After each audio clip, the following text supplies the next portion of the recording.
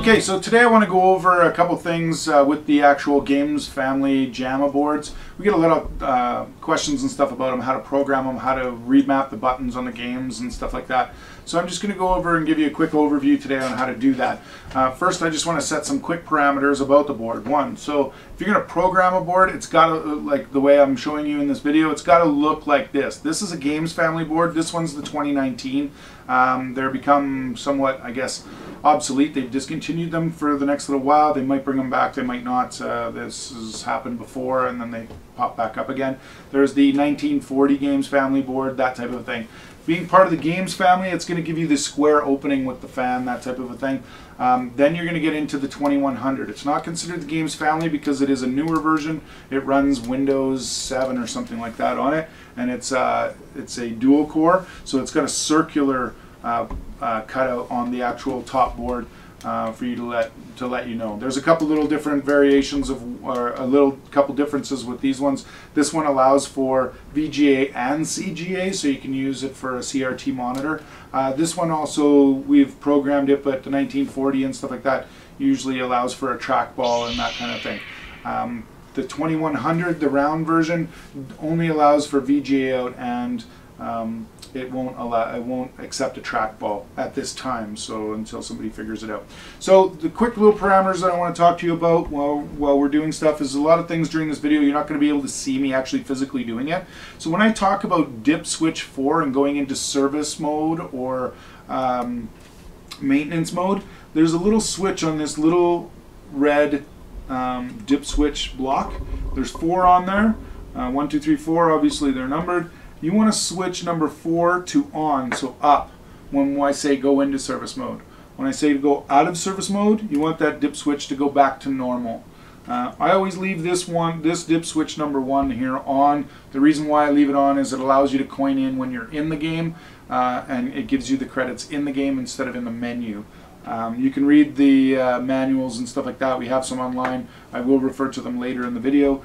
But for now, the parameter when I'm talking about going into the back of the game machine to switch it into maintenance mode, that was what I'm doing.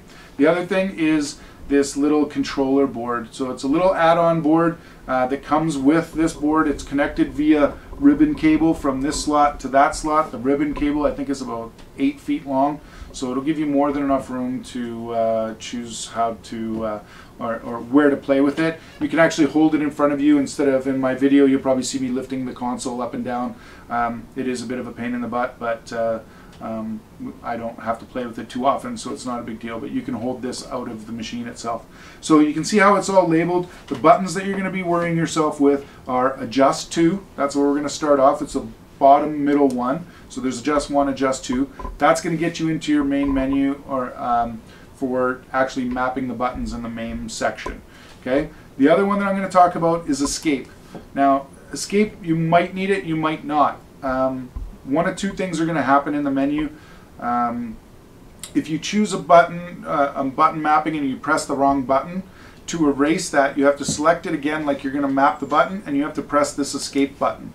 Now if you press the escape button and it gives you a second option, so the options are the buttons that you're inputting into that section for the button mapping gets longer and longer and longer and longer, then you'll have to do the opposite, which I'll say in the video as well, which is for you to move on to the next one, select it properly, then go back to the other one and it'll reset itself. So you may or may not have to use the reset button.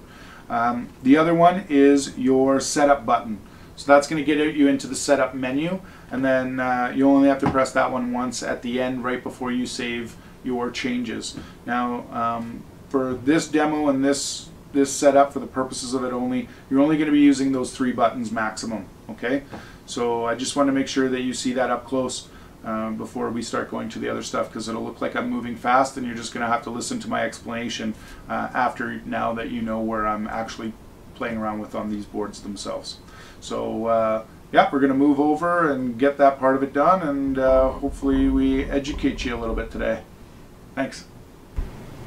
Okay, I'm going to try to blast through this fairly quickly, so hopefully I can get it through to you here properly in a real fast way. But This thing shouldn't be hard, but for some reason, if you miss a little step or anything like that, it can become very, very frustrating. So make sure you familiarize yourself with this and get one game working 100%, then go do another one before you do a bunch of changes on a bunch of different games, because some people try to get ahead of themselves and fix 2 or 3, 5, 10 games, whatever it is, and then go and save. I usually try to save after every game that I do and make sure that it's fully tested and stuff, and then go from there. You'll see when I'm done this, the process of saving takes a very long time. So we're going to start off with your action button is player 1 and your other action is player A. So what works for player 1 right now for you to select everything, it's going to change over, and it's going to work for that. The button that's going to make that work is going to be your button A. Your joystick is going to allow you to choose directions up and down to select everything, and that's it. So 2 buttons, joystick up and down, that's it. Okay, so we're going to zoom out, go to the main menu. While I do that, what I'm going to do is put the board into service mode. That's flipping dip switch 4, number 4 up to on position. That'll allow us not only to get into the game, but get into the actual MAME menu in the background. So to do that, now that that's on and I'm in the game, I'm going to hit that adjust to button that I showed you earlier on the little mini board, the attachment board with the IDE cable, and then that's going to bring up input general, this game, couple other options. The dip switch is on there. That allows you to change stuff out for difficulty settings, lives, that kind of a thing on some of the games. Bookkeeping info and game information is nothing. Slider controls just depends on what game it is. Video options, it'll just give you low res, medium res, and high res, and like VGA, that kind of stuff. Select a new game, return to game. Obviously, it's pretty self-explanatory. Now, input general is inputs for the MAME emulator itself that's running these games, but it's only for that version. So there's, on this one, there's almost 3,000 games on it. There's probably about 4 or 5 different versions of MAME. So if I mess with this one, it might mess with random games that I don't know what I'm playing with. So you're probably better off doing one game at a time as you find them being a problem, if they are a problem. Input this game, that's what you're going to go to, that's your go-to. I'm going to hit my action button, which is the player 1 button. And now that I'm in this menu, I want to turn my service mode off. The reason why I want to turn it off is because every selection that I make from now on in this menu, if that is turned on still, that dip switch being on acts as a shift button. So basically, instead of hitting 1, I'm hitting shift and 1, and it's giving me an exclamation mark, that type of a thing, to make it very simplistic. But yeah, so now this is where the action button changed. So now player 1 isn't my action button. I'm pressing it, it's doing nothing. Now it's button A. So player 1 start, while we're looking up there, I go OK. I want to make sure that I'm good to go with the changes that I'm making. So I'll hit player 1 button again, or player 1 start. So we'll hit it, player 1 start. I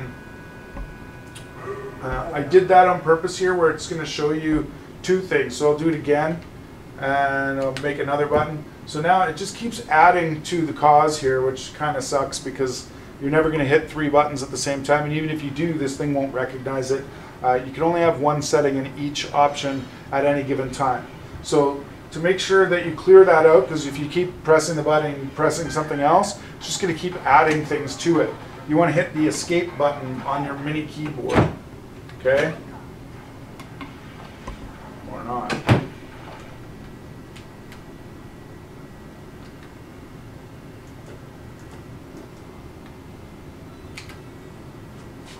There you go. So you got your player 1 start, player 2 start. Try not to mess these up, because you don't want to keep going back to what I was telling you there. Let's see, I did it twice. Go down. Player 3 start. I'm going to redo this one. There you go. If you leave it alone for a bit and go back, it'll work just like the escape button. If you're hitting the escape button and it's giving you an option and making it longer and longer and longer, then just go to the next one, program that one, then go back to the other one, and it'll reset itself. Sometimes these things can be a little bit picky. You're going to have to try to play around to find out what works best for you, but this is the basic setup for the menu, it does change a little bit. There are variations, but the secret of it is that you're turning that that service mode button, the dip switch, you're turning that on and off when you're in these modes, because I find that that does act as a shift button most of the time, and it just really screws up your settings. So coin 1, coin 2, or whatever, coin 2, go back again because I pressed the same button. There you go. Okay, so my coins are good. I know that's all good. Player 1, button 1.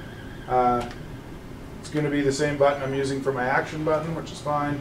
Once you're in this menu, it shouldn't matter. Button 2, I'm just going to do the top 3 because it's ABC. Now, I'm pretty sure the direction thing works because I can tell, because I got joy 1 up, joy 2 up, and then the 3 up and down or whatever. Since it's a 4-player, this one has to give you some extras, so we're going to leave that alone. If they don't work, I'll go back in and save them again as well. But joy 1 up, joy 1 down, joy 1 left, I'm getting the same repeat here, so I know that they'll probably work. These buttons will probably work for my player 2. I'm just going to do them again anyway on those ones. You can go through every single one and make it the way you want it. So if it's joystick right or left, you hit the right, you hit the left. It works just like the button.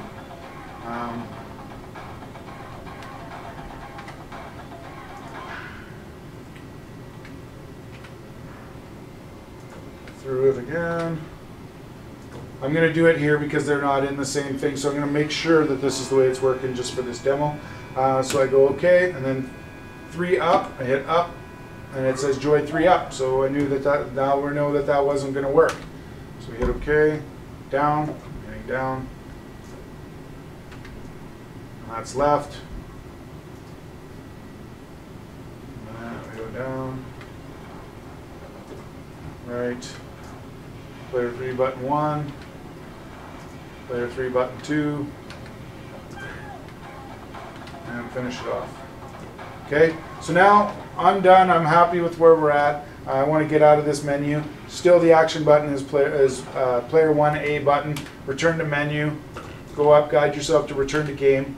Go into the game. Now you can test it really quick right here. That's the beautiful part of this one. So you hit, you know, coin 1, coin 1, coin 1, coin 2, coin 3. Now they're all working. Press player start, start, start. It's working. Now if we can bypass this, you can make sure all the directions are working, make sure everything's good. Okay, so far so good.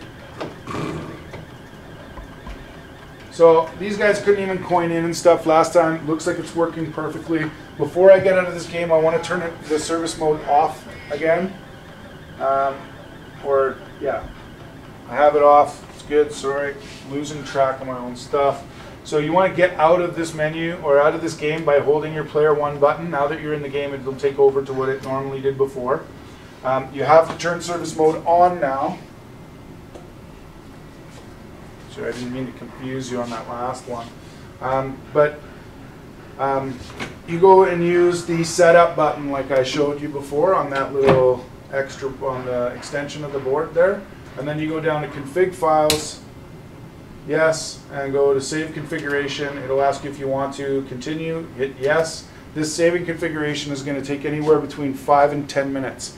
Expect it to take quite a while. I'm not going to let you wait while that happens. I'm going to shut this down. We'll come back and I'll go over it from where we left off.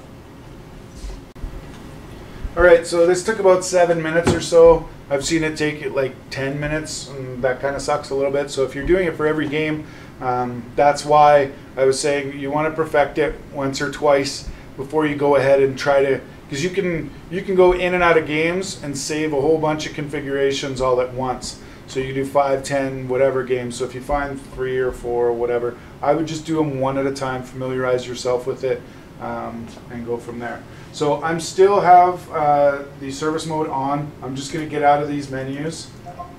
Exit back into where I am at for the game. I'm going to turn service mode off. Now service mode is off. Now I'm just going to try playing the game and test it. So we got to wait a couple seconds for it to load. In the meantime, I might as well suggest that if you have one of these boards, whether you got it from us or not, doesn't really matter. If you go to our website under our game list link, we have a manual in there for this that we recreated, because the manuals that come with these boards, they say things like please press button discontinuously and things like that. So it's kind of a really bad translation to English from Chinese. So we've redone it so that it's an easy read for you. Now you can see everything's coined in perfectly.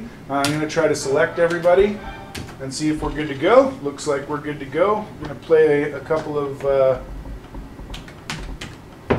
the characters and make sure they're all working properly. Okay, so those buttons work on player 1.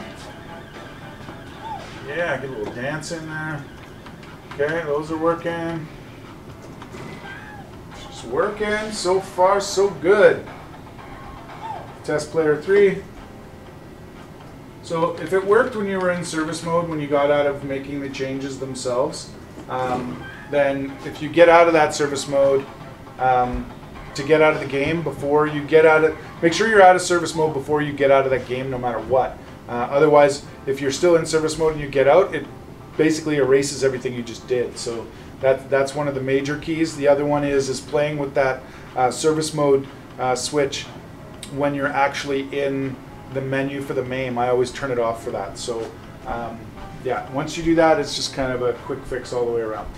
So hopefully that was helpful. If you have any questions or any concerns, anything like that, on how to program these games and stuff, feel free to contact us on our YouTube channel or via email directly through our website. You can call us. Our number's listed on our website, that type of thing. We'll try to support you as much as we can. If you didn't buy the board from us, please just contact us through email. We'll direct you to either more videos or we'll give you some more advice, that type of a thing.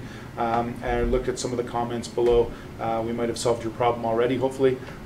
These things are a little bit temperamental, but once you get used to that, you'll be able to work around it, and hopefully I gave you some tips and tricks to make it a little bit better. Booyah.